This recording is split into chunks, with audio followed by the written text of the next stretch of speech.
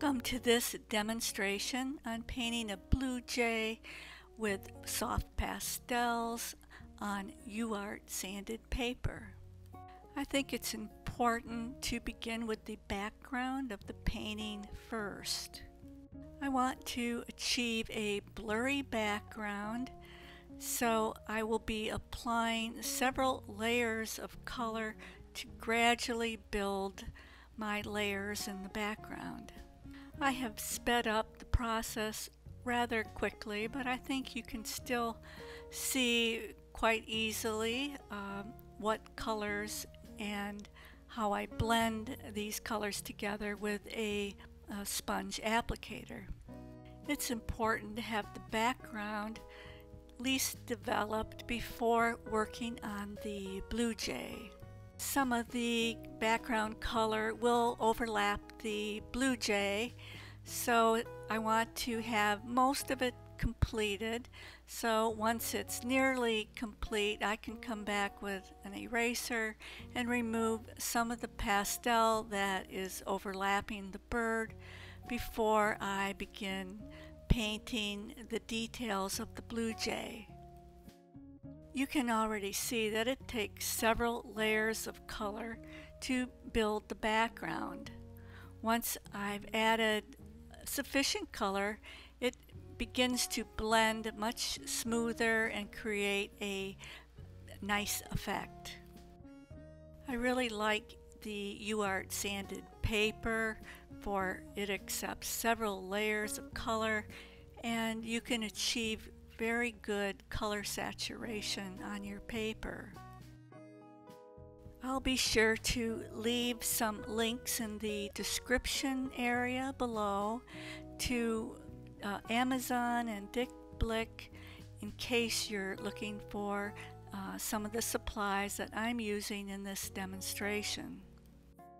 Now that I have a background started, I'm going to begin working on the blue jay. Although the background is not complete, I have enough layers that I can move forward and begin developing some details in the bird. I've started with the dark bands of color in his head feathers first. Then I added a layer for the base foundation of light blue to his head feathers. I've switched to my black pastel pencil to darken some of these head feathers even more. I'm using a paper stump to push and blend this color into the paper. I'm going to shape his beak a little more with my black pastel pencil. I'm going to use a little bit of some rubbing alcohol and a small brush to solidify the color in these bands around the bird's head. I'm going to zoom up a little bit so you can follow along a little easier. I'm using a bright ultramarine blue to shade the crown feathers. I'm going to switch to my white pastel pencil to begin shaping some of the small downy feathers that surround his eye and neckline.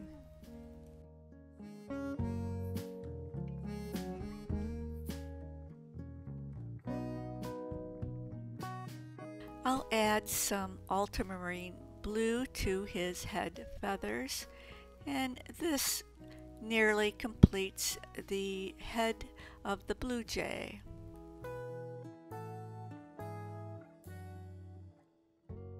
I'm switching to a dark blue to build the base layer of the back feathers, and light blue for the breast feathers.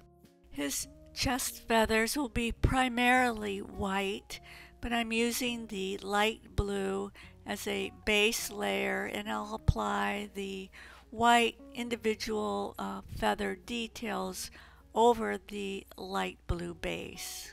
The blue jay has an interesting wing pattern that most people are familiar with. It'll be colors of blue and white with some black plumage in the wing feathers. I'm beginning by outlining the black patterns in the feathers, and I've used some alcohol to solidify the black into the paper before adding the blue colors and blending over it. This way the black color won't fade or blur into my colored areas. I've switched to a ultramarine blue to begin shading and contouring the shape of his wings. I'm going to continue adding the dark patterns in his wings and tail feathers to shape and contour these areas. I'm going to add some light turquoise inside these patterns of his wings, and also use my ultramarine blue to the underside of the wings and tail feathers.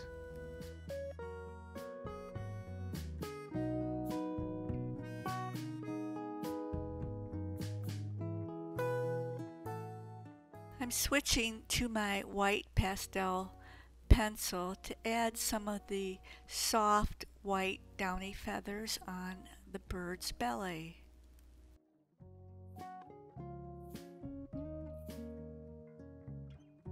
I'm going to add some light blue to the tail feathers as a base layer, and then use my ultramarine blue over the light blue. I'll use my black pastel pencil to place the bird's feet and toes, and I do use some rubbing alcohol to solidify the black into the paper. Now that the blue jay has a few layers of color, it's a little easier to begin developing the background blurry effect for this painting. It's much easier to build the background colors after the blue jay has been placed.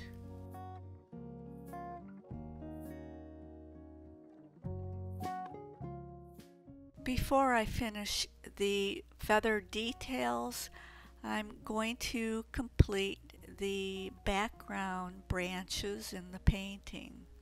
I've started with a very dark gray to begin the bark and the branches. I'll shade some of the bark areas with some brown and a lighter shade of beige to bring out the bark texture and branch colors. I like to use the paper stumps to blend the colors into the paper. I'm using a very dark brown to shade some of the areas of the peeling bark. I will use shades of light brown and an amber color to bring some color into the branches of the tree.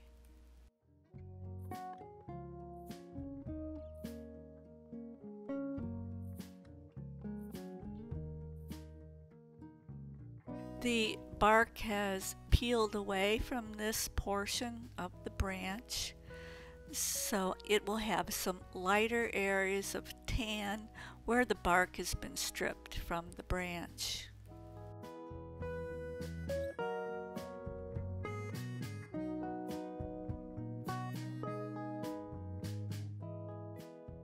Next, I will add highlights to the branches using my cream color soft pastel.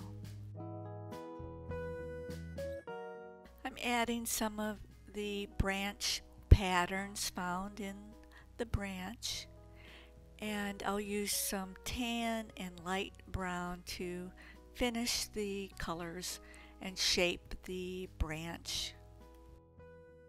I'm going to place my painting sideways to complete the bird's feet.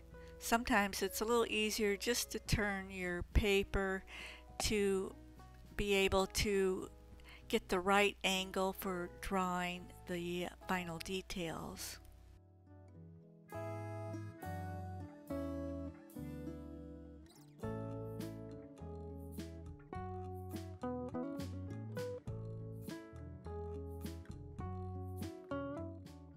I'm going to add some richer colors to the tail feathers of the blue jay, and this nearly completes my demonstration of painting a blue jay.